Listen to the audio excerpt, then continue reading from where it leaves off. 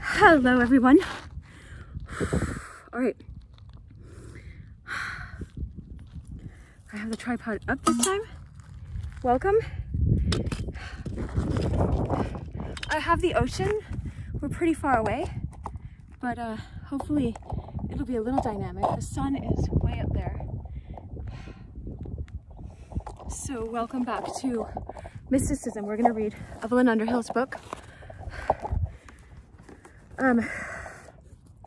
Mysticism, the nature and studying the nature and development of spiritual consciousness. And so I always wanted to find a safe way, you know, not to go off the path, because I've gone off the path way too many times before, not on purpose, but just because, you know. Now don't take this as a liberty, okay, but Meister Eckhart, the German mystic from like the 13 or 1400s, said something like, it's better to make a mistake than to not to do anything, you know. I heard someone else say it yesterday in a video, or the day before. She said, when you take action, it's like you're putting dynamite to the your faith. You're activating your faith. You know, you can say, I trust in God, but then it's like, you know, they say if someone's walking over the Grand Canyon on a tightrope, you know, and it's Jesus, right? And you say, I trust you. And then he walked over the Grand Canyon with a wheelbarrow, right? And then he's like, now get in. You know, how many of us would actually get in? This is what our life of faith is about. And so I encourage you to just not be just, you know, someone who says, oh yeah, I want to be mystic and I want to study all these cool things, right? It's like, no, mysticism, the only objective is to have union with divine love, not anything else. If you have anything else, then that becomes an idol, right? Okay, so I'm going to start because I finally was able to make this into a podcast. I thought it was before, now it is. So I want to be talking. Just, you know, start already, because they don't all have this view of the ocean. But you're welcome to come over here. If you're on the podcast, find my YouTube channel, Dr. Cheryl Meyer, M-E-I-E-R. It ought to be the same on the podcast thumbnail. It says it. Anyway, all right, welcome. Okay, so I'm going to go over the paragraph where we left off. We're in the section of the book called The Mystic Way. You can start here. Trust that you were meant to start here. I always say that. And then after this, you can go start at the beginning of the playlist and just listen and listen and listen, you know. And you can listen at 1.5 times speed or so, if you'd like. Unless you, anyway, whatever. Go on a long road trip and you've got 40 hours. Okay.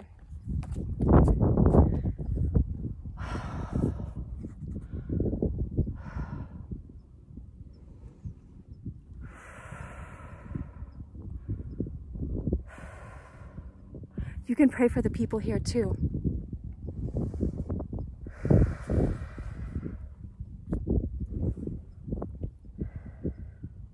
Jesus said, when you pray, go into your inner room and shut the door. You know, this is why I have this ring, to remind me.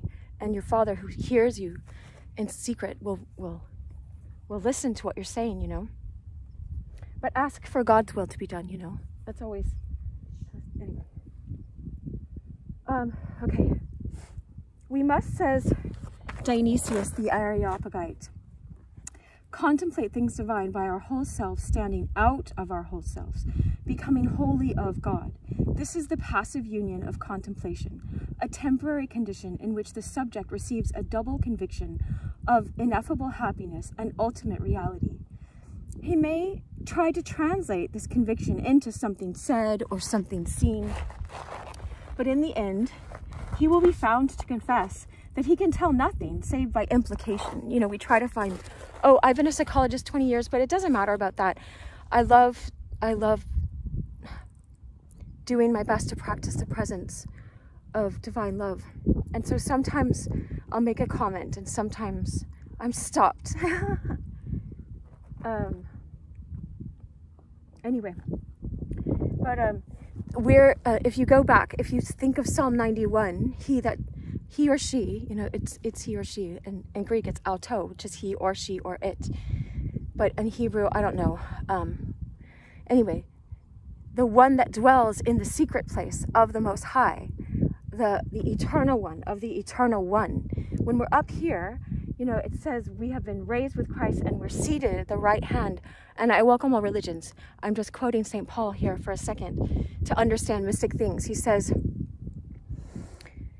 you're seated at the right hand of God in heaven, and heaven is our home. And so we're just pilgrims here. And so we can understand we have full illumination up in heaven in that secret place. And when you dwell there and let everything else go, let nothing else hang on with you, the sin that so easily entangles us. And sin is just to miss the mark of perfect consciousness. If you hold on to anything that's less than God, then it will pull you down when you're trying to go up the hill to the next level, And even if you're trying to go to the next level because of your own egotism, that pulls you down. And so it's by God's grace. And the word grace actually is charis. Look at the first time it's used in the New Testament. I'll let you guys do that. It has something to do with your character. And I heard a bishop this morning actually say, faith is not just like one day I say, oh, I put my faith in Jesus, hallelujah.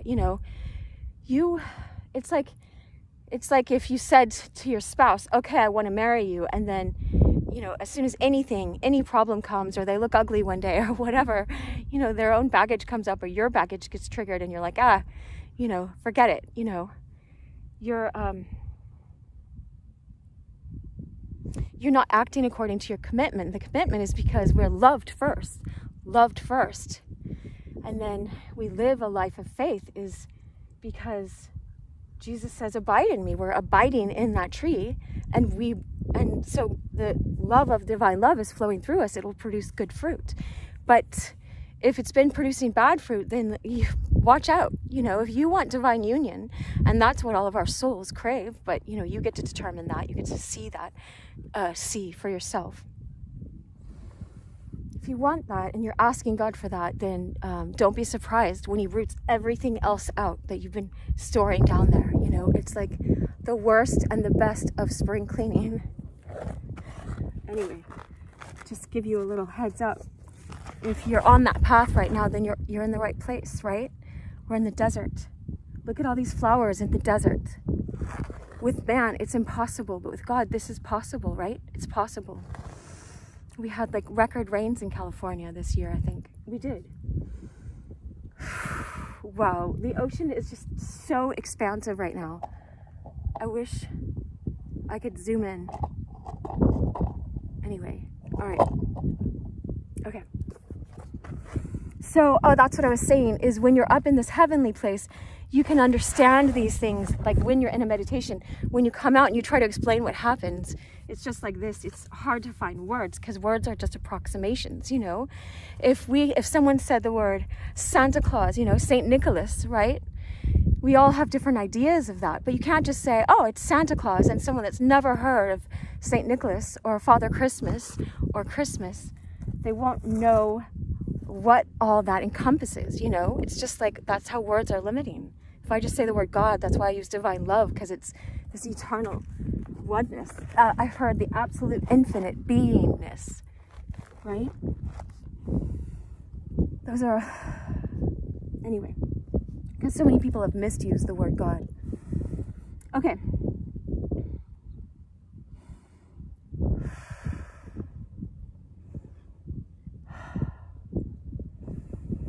It's just choosing, you can do this with me or not. Choosing to be here in this moment and let go of everything else, whatever problems we thought we had, just let them go. So you can give this time to God, to divine love, ask divine love to bless this hour for you, or this 45 minutes. I only have 45 minutes this time. Maybe we'll get to the end of the chapter, so sometimes we close that way anyway. I don't know yet, I didn't look ahead. So that Jesus, when he went into the temple, he opened the scroll of Isaiah and he says, For the Lord, the Eternal One, has anointed me. I'm anointed. God has anointed me with the Holy Spirit, right? Or the Spirit of the Lord is upon me. That's how it goes. The Spirit of the Lord is upon me. And God has sent me and anointed me. I am anointed. And it says to proclaim the good news to the poor, right? And all of us in our egotism are poor, no matter how rich we are in this world, or rich we think we are in our personality selves, you know. That's why fame doesn't mean anything.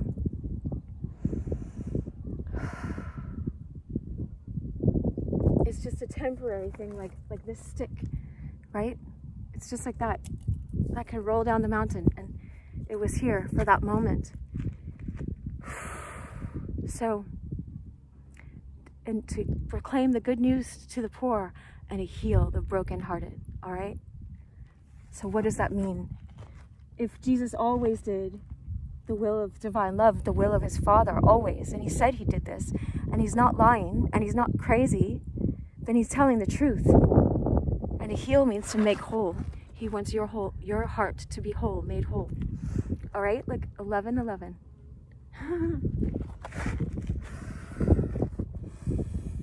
That's the one eternal God. And then 4, I look at that, I don't do numerology or anything. I just look at it like 4 is stability, like stable ground, like a table, like a house.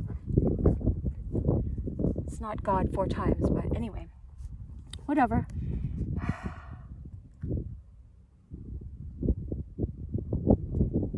I did a live on 11:11 if you want to go look that up on YouTube. Okay, so he may translate this, a person, he or she may try to translate this conviction into something said or something seen, but in the end, he will be found to confess that he can tell nothing save by implication. The essential fact is that he was there, as the essential fact for the returning exile is neither landscape nor language, but the homely spirit of place. All right? Now, C.S. Lewis reveals all of this in his Narnia books. I recommend reading those, right? And he said every book he's ever written, he's quoting either directly or indirectly George MacDonald, and that's why I have. And he said he's never read anyone closer to the Holy Spirit of God besides George MacDonald, you know? And George MacDonald's the one that says, don't teach your kids you have a soul, teach them you are a soul and you have a body. But I have The Princess and the Goblin and The Princess and the Cardi. I've read those. Maybe I'll turn those into podcasts too. I can't do everything at once, right? It's just me. Team God and me. I'm not trying to complain. I love it. I love it. And I have a lot of people encourage me online. But I was thinking in C.S. Lewis's book, Lucy says, I know I went to Narnia, but I don't know how. You know, she says that in the 1970s cartoon. You could look that up too. It's awesome. And so,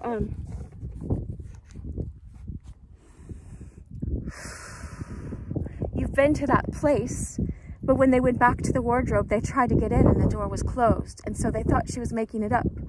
But the professor was like, if she was making it up, wouldn't she have stayed in there for like 4 hours? She made up a 4-hour story.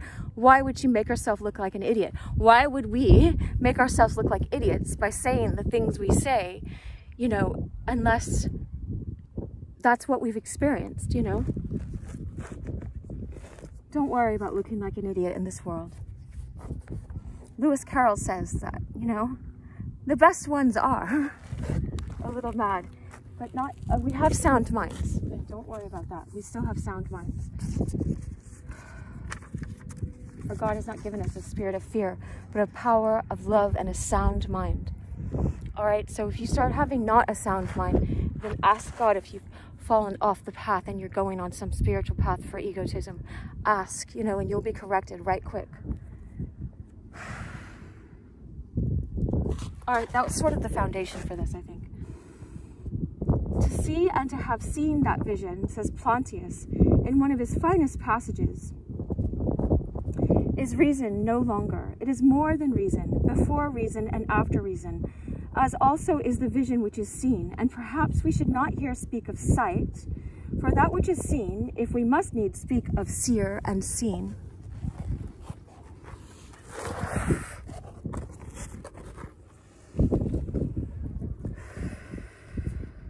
as two and not one.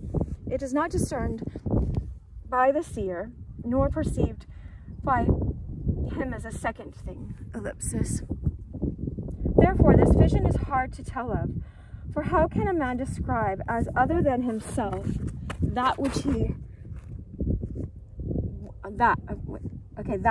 when he discerned it, seemed not other, but one with himself indeed? And I'm getting an image of a washing machine. If you're in the washing machine, you know, you're describing your experience within it, and now you came out of it and you're trying to describe what it was like to be in it, but you experienced it as in it. You didn't experience it as outside of it, so you're trying to explain that, you know. See? Look at what happens because I did laundry this morning. I didn't want to. That's our flesh. It never wants to do the you know, the ordinary faithfulness. That's what this is about. You don't have to do extraordinary things. Do the ordinary things over and over and over again, you know?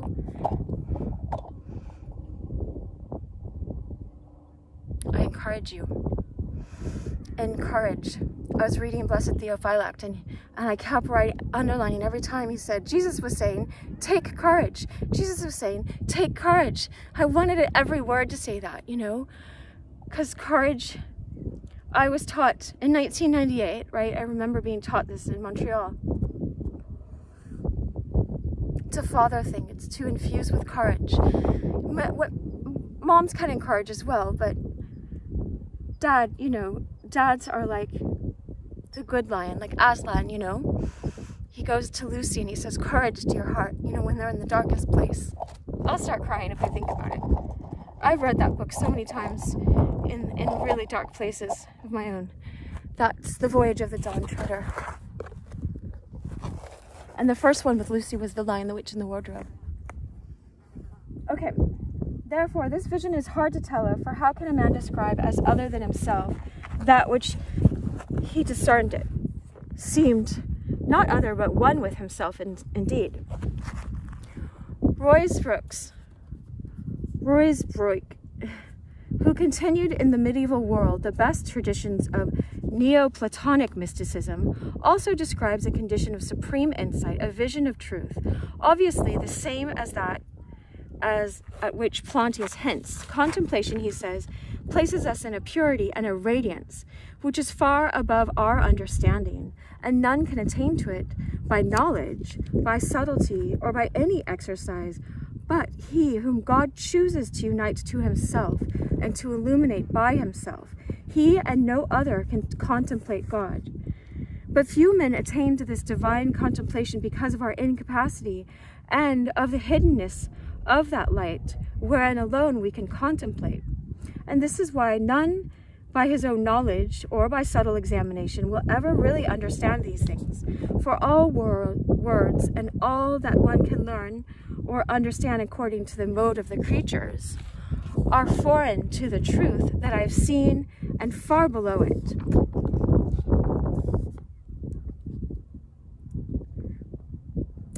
But he who is united to God and illuminated by this truth, he can understand truth by truth. This final satisfying knowledge of reality, this understanding of truth by truth, is at bottom that which all men desire. The saint's thirst for God, the philosopher's passion for the absolute, is nothing else than this crying need of the spirit, variously expressed by the intellect and by the heart.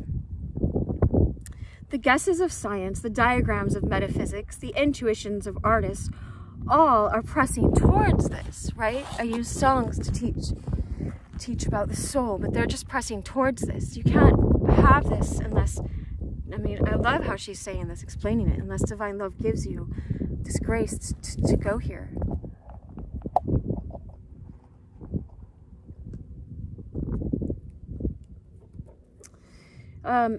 The diagrams of metaphysics, the intuitions of artists, all are pressing towards this. Yet it is to be found of all in the kingdom of the contemplatives, that, quote, little city set on a hill, which looks so small to those outside its gates, right? Look, There's a city right over there on a hill. Do you see it? I'd zoom in. It looks really small. I've run over there before. Jesus says, you know, you are the light of the world. And he says, I am the light of the world. But he says that about you. And he says, you know, a city on a hill, can you hide its light? You can't, you know. Don't hide your light. Don't hide it underneath depression and anger and bitterness and complaining and the old lack mentality. You don't need that anymore. You don't need it anymore. I'm not saying don't feel your feelings, but don't believe the lie that you're a victim, because Jesus said, I've come to heal the brokenhearted. So that's us, all right? He's not leaving us high and dry.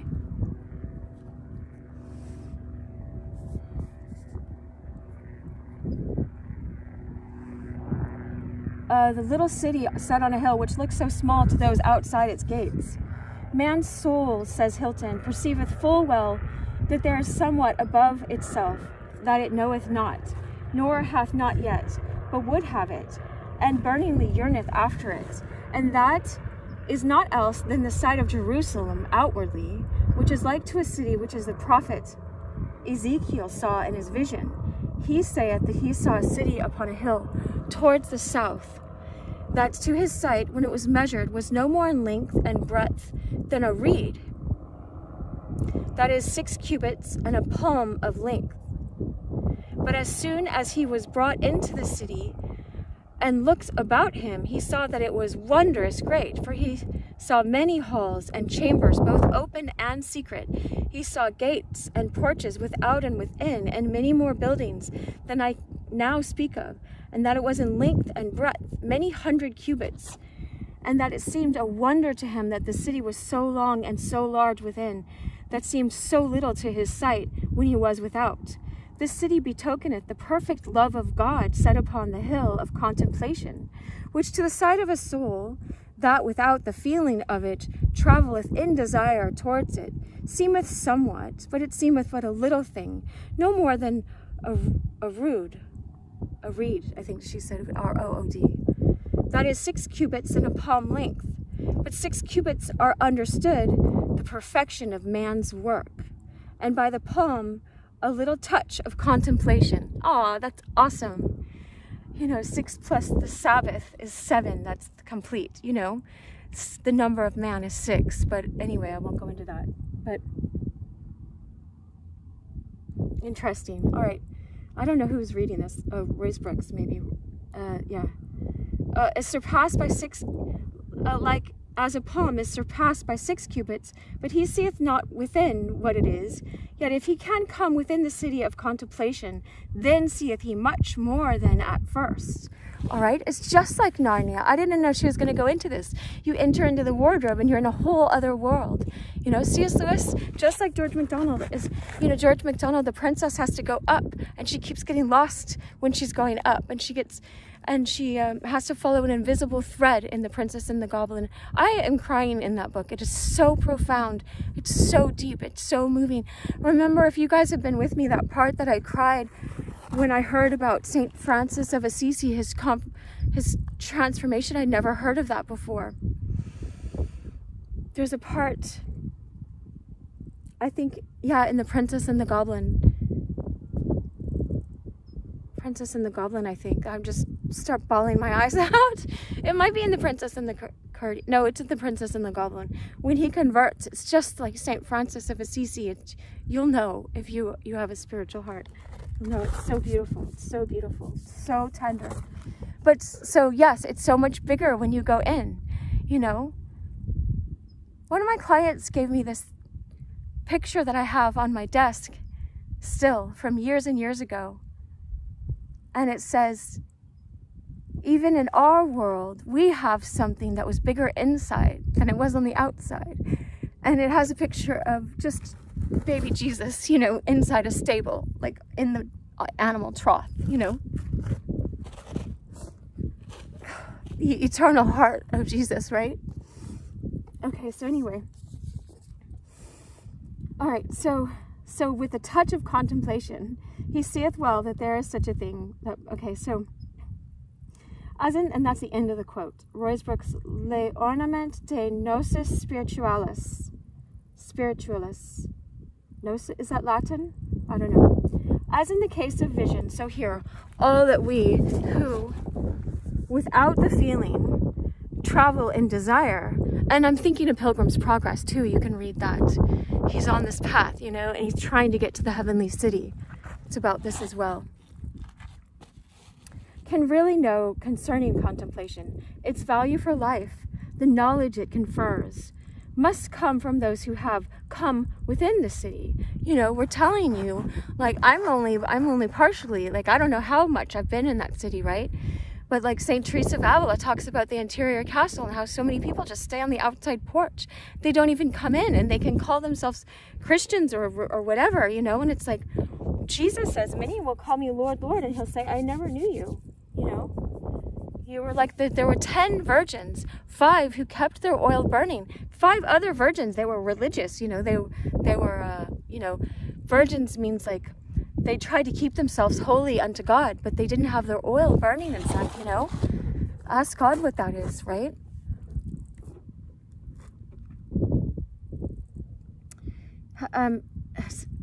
Okay, so, and knowledge it confers must come from those who have come from within the city. Look on my Twitter, Dr. Cheryl M. I recommend you do this. I really recommend this. This is worth your time. It's so beautiful. You'll cry your eyes out, right? In a good way. All these things help you open your heart to understand what it was like for Christ to be on the cross. It hurts, but it hurts good because it opens your heart. It makes your heart bigger. But don't take it for vanity's sake or ego. But it's Dr. Cheryl M. It's at DrCherylM. Do a search with at Dr. Cheryl M. and comma Raggedy Ann and Andy. And sometimes I do hashtag resource. And I just recently linked it again to the one that works because the old one is out. And you'll see, you know, their whole task is to get their name. It's like the white stone, their God name in the book of Revelation. George MacDonald has a sermon called the White Stone. You can look that up too. And Raggedy Ann is going, and her heart breaks on the way, but she gets there. But Raggedy Andy went somewhere else. I won't do a spoiler alert, right? Just, you can watch. And I resonated so much with that. A long time ago. I found that in 2014 maybe, or before. It's from 1947 or something, right? Okay. That's your whole spiritual path is in that cartoon, that little cartoon. What, in effect, can they tell us about the knowledge of reality which they attained in that brief communion with the Absolute? They can tell us chiefly what we come to when we come to collate their evidence, like that's what she's doing here, right? Evelyn Underhill. I hope I mentioned her. She influenced C.S. Lewis for sure. They corresponded. And Tolkien and Charles Williams. I know Charles Williams. I'm thinking Tolkien. Anyway, I love Tolkien. And they always met, Tolkien and Lewis, and they were part of the Inklings. Anyway, they tell us chiefly when we come to collate their evidence, 2 apparently contradictory things. They speak almost in the same breath of an exceeding joy, a beatific vision, an intense communion, and a loving sight, and of an exceeding emptiness, a barren desert. Wow, I just said that, right? An unfathomable abyss, a nescience, a divine dark. Over and over again, these 2 pairs of opposites occur in all first-hand descriptions of pure contemplation. Remoteness and intimacy, darkness and light. If you read Brother Lawrence's, read his first 2 letters, and they just explain this. I read it over the weekend, and it helped me so much when I was getting discouraged about something. He talks about this, and it just reassured me that I was still on the right path, you know? Because we can deceive ourselves.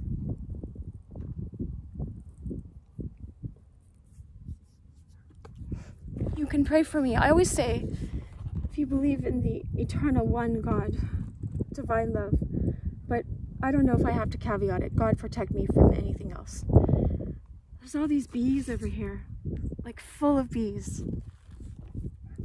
They're so pretty.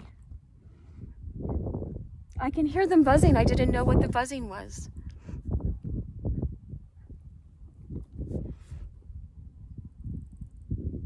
Maybe you can hear it.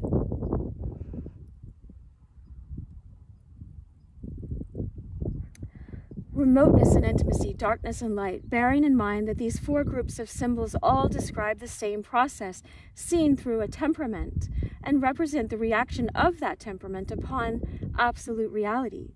We may perhaps, by their comparison, obtain some faint idea of the indescribable somewhat, with a capital S, right, at which they hint.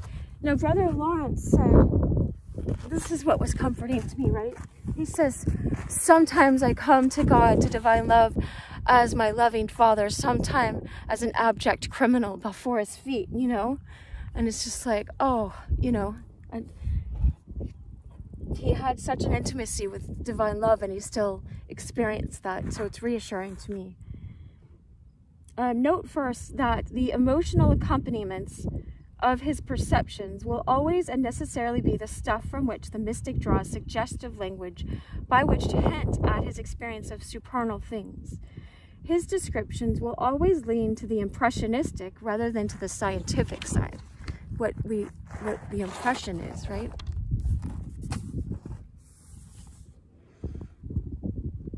The deep yet dazzling darkness, the unfathomable abyss, the cloud of unknowing, the embrace of the beloved, all represent not the transcendent, but his relation with the transcendent, not an object observed, but an overwhelming impression felt by the totality of his being during his communion with a reality which is one. The R, capital reality, which is one, right? This is free copyright, so I can show all this. Because it was written in 1910, published in 1911, I think. It is not fair, however, to regard contemplation on this account as preeminently a feeling state.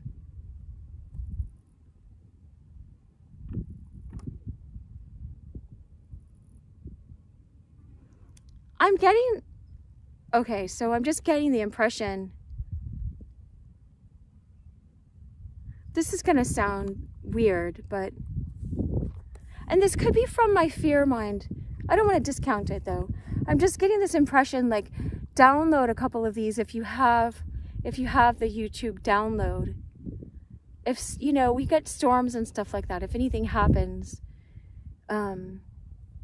you can have a few hours of these to listen to if the internet goes down somewhere where you live.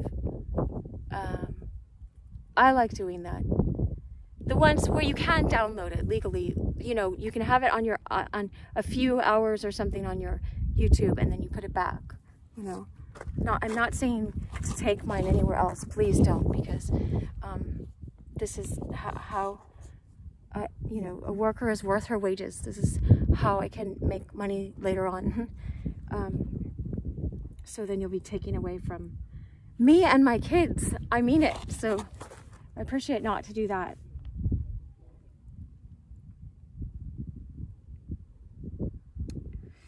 I don't know why that was coming to me, but okay, but his relation with the transcendent, not an object observed, but an overwhelming impression felt by the totality of his being during his communion with the reality which is one. It is not fair, however, to regard contemplation on this account as preeminently a feeling state, and hence attribute to it, as many modern writers do, a merely subjective validity. It is, of course, accompanied, as all humanity's supreme and vital acts are accompanied, by feelings of an exalted kind. And since such emotions are at the least abnormal part of it,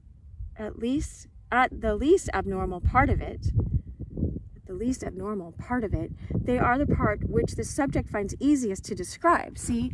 And so look, if all of a sudden there was a double rainbow right here, double rainbow, right? I saw one once, and I was freaking out. I put it on. But I'd follow that guy who saw the double rainbow first. I love that guy. if we saw that, right, and we were having the worst day and we just felt like we weren't trusting God and there weren't any promises that he was keeping, the rainbow is a representation of his promise to Noah, you know? And so we would feel like that's a double presentation of promises kept. Like God is like, I am faithful, you know? He's communicating to us. So of course you're going to feel something, you know, if your heart isn't hardened by sin and we sear our conscience when we go into sin, you know. God wants us lighthearted, as he heals the broken heart by taking away our sin so we're not hooked into it, so we're not captives to it, we're not slaves to it. That keeps that light out. It's like St. John of the Cross talks about in the ascent of Mount Carmel. It's like shrouded with darkness and there's reptiles everywhere, you know. Just ask God to clean you out. I love Latoya Okia has God's washing machine video. It's so good. I linked to it somewhere. It's so good. If you remind me, I'll link to it. You know, I'll find it for us. I don't always, you know, this I don't know when this is going to get posted. How many? Anyway, reality, which is one. It's not fair, however. Okay, yeah, so it's not just a feeling state. You're going to have exalted feelings, but that's why we describe these things sometimes with our feelings.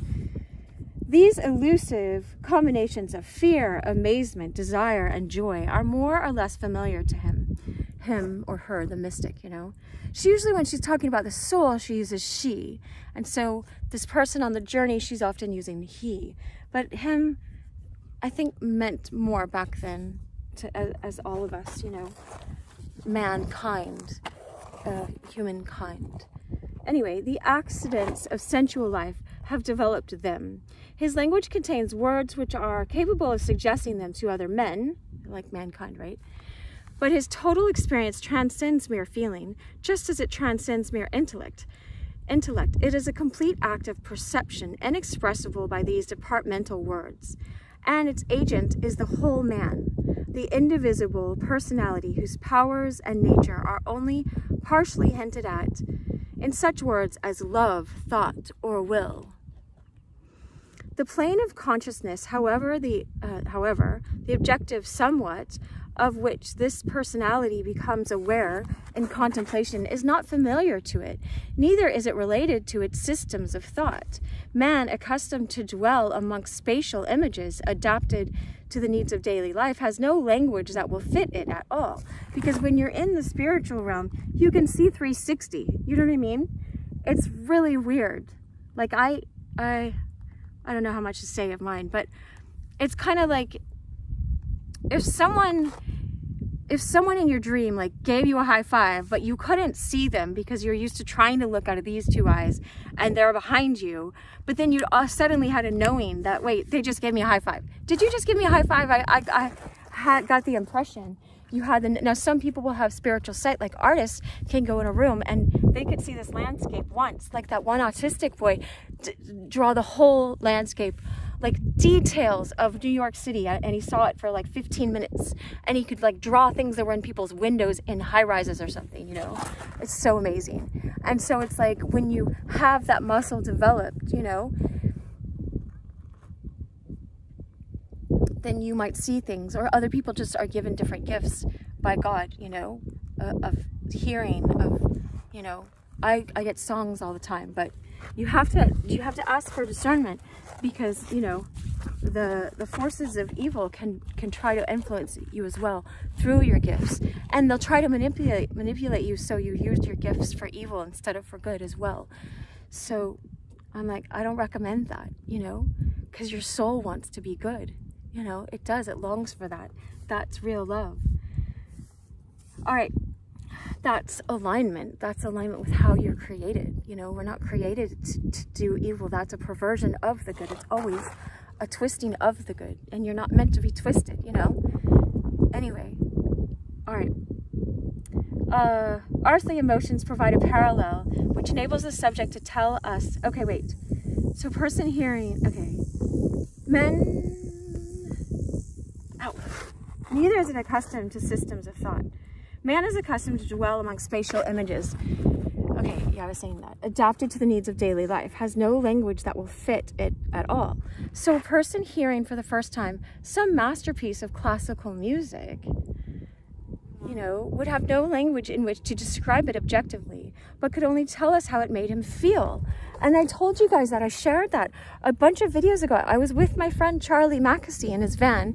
He just got an Oscar nomination. I know an Oscar, he won an Oscar. Anyway, I don't know how long ago, but he won one. But I was in his van, right? We were driving from Yorkshire to London. Hilarious. I won't even go into it. But he was playing The Marriage of Figaro. And it was in Italian. And I was just so moved. And I didn't know. And I wrote it down on, like, you know, my little, one of my tickets or something, a bus ticket I had or something. La Nozze di Figaro. And I looked it up later. And it was like, I'd sang it before. Tell me what love is, what can it be? What is this burning, yearning in me? What is this burning, yearning in me? By day it haunts me by night. This tender torment tinged with delight, right? And I didn't know. It was in Italian. I didn't know. I could feel it. When I heard it in English, I think I cried, you know. I was like, Charlie, what is this? You know, oh, I'll not say the figure. He says it with a British accent. I don't know. My friends are like, Charlie, it's Charlie. Anyway, Charlie's on the phone. Anyway, this is one reason why feeling states seem to preponderate in all descriptions of the mystic act. Earthly emotions provide a parallel which enables the subject to tell us by implication something of that which he felt, but he cannot tell us, for want of standards of comparison, what it was that induced him thus to feel. His best efforts to fit words to this elusive somewhat generally result in the evaporation alike of its fragrance and of its truth. St. Augustine said of time, he knows what it is until he is asked to define it, right? You know, just like St. Augustine says, our hearts are restless until we find their rest in thee, God, you know. This isn't it, and this isn't it. Oh, I found another thing. That's not it. That's another idol. I made another idol. Oh, you know, go back to the drawing board. How symbolic and temperamental is all verbal description. Okay, we wouldn't have finished this chapter anyway. I was gonna start going, wait, you ought to have read faster, but I was, you know, no, be present with what is. It all came for a reason, right? I'm about to wrap this up. How symbolic and temperamental is all the verbal description of mystical activity may be seen by the aspect which contemplation takes in the music-loving soul of Richard Rolle, R-O-L-L-E, who always found his closest parallels with reality, not in the concepts of intimate union or self-loss in the divine abyss, but in the idea of the soul's participation in a supernal harmony, that sweet minstrelsy of God, in which thought into song is turned. Wow, our thoughts are turned into song. I didn't know she was going to talk about song today. To me, he says, it seems that contemplation is joyful song of God's love, taken in mind with sweetness of angels loving. This is jubilation. Jubilation, she loves me again. Simon and Garfunkel. Come on home. That's Cecilia. There's other sad parts in that. But anyway, this is jubilation. That is the end of perfection, prayer, and high devotion in this life. This is that mirth and mind had ghostly by the lover everlastingly, with great voice outbreaking, ellipsis, contemplative sweetness, not without full great labor is gotten, and with joy untold it is possessed. Forsooth, it is not man's merit, but God's gift. And yet, from the beginning to this day, never might man be ravished in contemplation of love everlasting. But if he before parfitly all the world's vanity had forsaken, unless before that you've forsaken all of the world's vanity, just like I had said earlier, right? I wish you so much love. I have a meeting, and that's why we only have 45 minutes, but it's great. I'm glad. Thank you for being here. Share this, and make sure to go back and like all the ones you've seen. Much love.